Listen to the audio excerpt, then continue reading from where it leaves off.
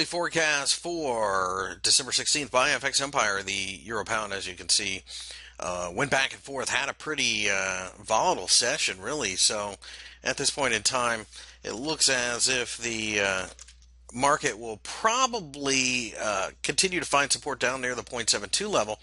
And if we can break above the top of the range for the day, we believe the market should reach towards 0.74. If we break down below this area here, though, at that point in time, we would be sellers, as the market should then reach towards 0.70.